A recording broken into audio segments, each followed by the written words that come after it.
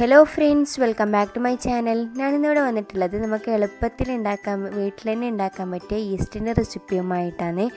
നമ്മളിൽ ഒട്ടുമിക്ക പേരും ഈസ്റ്റ് ബോഡിക്ക് നല്ലതല്ല എന്ന് പറഞ്ഞ് ഈസ്റ്റ് ഉപയോഗിച്ച് ഫുഡ് കഴിക്കൽ കുറവായിരിക്കും. അപ്പോൾ അവർക്കൊക്കെ വേണ്ടി നമുക്ക് എളുപ്പത്തിൽ കുറഞ്ഞ ഇൻഗ്രീഡിയൻസ് കൊണ്ട് നമ്മുടെ ബോഡിക്കൊന്നും മോശമില്ലാത്ത രീതിയിൽ ഉണ്ടാക്കിയ ഒരു ഈസ്റ്റിൻ്റെ റെസിപ്പിയാണ് ഞാൻ കാണിക്കുന്നത്. അപ്പോൾ എല്ലാവരും വീഡിയോ ഫുള്ളായിട്ടൊന്ന് വാച്ച് ചെയ്യുക. മാത്രമല്ല അത് ഉപയോഗിച്ച് ഞാനൊരു ഡോയും കുഴക്കുന്നുണ്ട്. അപ്പോൾ അതും ഒന്ന് കണ്ടു നോക്കാം. അപ്പോൾ എങ്ങനെ ഉണ്ടാക്കുന്നത് നോക്കാം. ഇതിനുവേണ്ടി ഞാൻ ആദ്യം ഇവിടെ ഒരു 1/4 ഗ്ലാസ് ഇളം ചൂടുവെള്ളമാണ് എടുത്തിട്ടുള്ളത്. നമ്മളെ കൈ മുക്കിയാൽ താങ്ങാൻ പറ്റുന്നത്ര ചൂടുള്ള വെള്ളം. ഇനി ഇതിലേക്ക് 1 സ്പൂണ് പഞ്ചസാര ആഡ് ചെയ്ത് ഇതിനെ നല്ലോണം മെൽറ്റ് ചെയ്യാം. കംപ്ലീറ്റ് ആയിട്ട് മെൽറ്റ് ചെയ്യണം. ഇപ്പോൾ പഞ്ചസാര നല്ലോണം മെൽറ്റായി വന്നിട്ടുണ്ട്. ഇനി ഇതിലേക്ക് 1 സ്പൂണ് തേനാണ് ഞാൻ ആഡ് ചെയ്യുന്നത്. കുറച്ച് നല്ല ക്വാളിറ്റിയിൽ തേൻ വേണം എടുക്കാൻ, എന്നാലേ നമ്മൾ ഈസ്റ്റ് നല്ല പെർഫെക്റ്റ് ആയിട്ട് കിട്ടും. ഇനി ഞാനൊരു ബൗളിൽ 2 സ്പൂണ് മൈദ എടുത്തിട്ടുണ്ട്. ഇതിലേക്ക് ഞാനിനി 2 സ്പൂണ് തൈരാണ് ആഡ് ചെയ്യുന്നത്. അപ്പോൾ നമ്മൾ റൂം ടെമ്പറേച്ചറിൽ തൈര് വേണം എടുക്കാൻ. ഫ്രിഡ്ജിൽ നിന്ന് എടുത്ത പാടില്ല തൈര് യൂസ് ചെയ്യാൻ പാടില്ല. തൈര് ആഡ് ചെയ്ത് നല്ലോണം ഒന്ന് മിക്സ് ചെയ്യാം.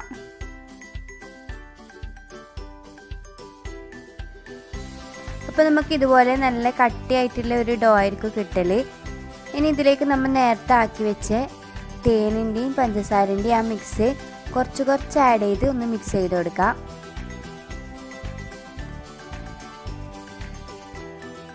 കുറച്ച് നല്ല തിക്കായ ബാറ്റർ കിട്ടുന്നവരെ ഇതുപോലെ തന്നെ ഒന്ന് റിപ്പീറ്റ് ചെയ്യാം. നിങ്ങൾക്ക് ഈ വീഡിയോ കാണുമ്പോൾ മനസ്സിലാവും നമ്മളെ ബോഡിക്ക് മോശമാവുന്ന ഒരു ഇൻഗ്രീഡിയൻസും ഈസ്റ്റ് ഉണ്ടാക്കാൻ വേണ്ടി ഇവിടെ യൂസ് ചെയ്യുന്നില്ല. അതുപോലെ തന്നെ നമുക്ക് എളുപ്പത്തിൽ ഉണ്ടാക്കാനും പറ്റും.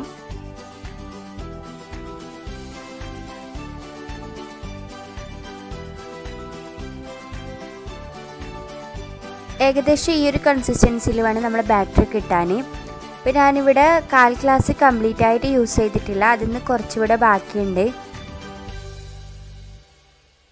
ഇനി ഇതിനെ അടച്ചു വെച്ച് നമുക്ക് മിനിമം ഒരു 8 മണിക്കൂറെങ്കിലും ഇതിനെ പുളിപ്പിക്കാൻ വേണ്ടി വെക്കണം. അപ്പോൾ ഞാനിവിടെ ഒരു കാസറോളിൻ്റെ ഉള്ളിലായിട്ടാണ് വെക്കുന്നത്. ഇപ്പോൾ കുറച്ച് തണുപ്പൊക്കെ ആയതുകൊണ്ട് അതായിരിക്കും നല്ലത്. അപ്പോൾ ഞാൻ രാത്രി ആക്കിയതുകൊണ്ട് തന്നെ ഒരു രാത്രി മുഴുവനും ഞാനിതിനെ ഇതുപോലെ തന്നെ വെച്ചിട്ടുണ്ടായിന്.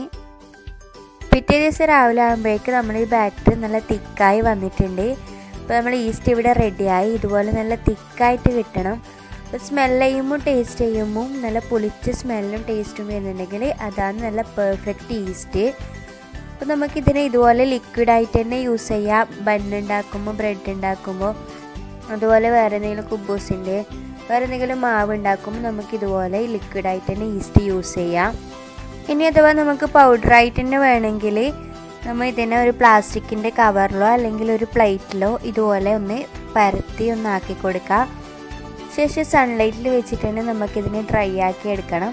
എന്നിട്ട് പൊടിച്ചെടുത്താൽ നമ്മൾ ഷോപ്പിൽ നിന്ന് വാങ്ങുന്ന സെയിം ഈസ്റ്റ് തന്നെ കിട്ടും. അപ്പോൾ ഇപ്പം മഴക്കാലമൊക്കെ ആയതുകൊണ്ട് ഇത് ബുദ്ധിമുട്ടായിരിക്കും. അതുകൊണ്ട് നമുക്ക് ഇതുപോലെ തന്നെ ആക്കി വെക്കാം. ഏകദേശം ഒരു ആഴ്ചത്തോളം നമുക്ക് ഇതുപോലെ ആക്കിയിട്ട് ഒരു കുപ്പിയിലോ പാത്രത്തിലോ ആക്കി വെക്കാം. ഇപ്പം ഉണ്ടാക്കിയ ഈസ്റ്റ് പെർഫെക്റ്റ് ആണോ എന്ന് മനസ്സിലാക്കാൻ വേണ്ടി ഞാനിവിടെ നിങ്ങൾക്കൊരു ഡോവും കൂടി കുഴച്ച് കാണിച്ചു തരാം. അപ്പം അത് പൊങ്ങുന്നുണ്ടോ നമുക്ക് നോക്കാം.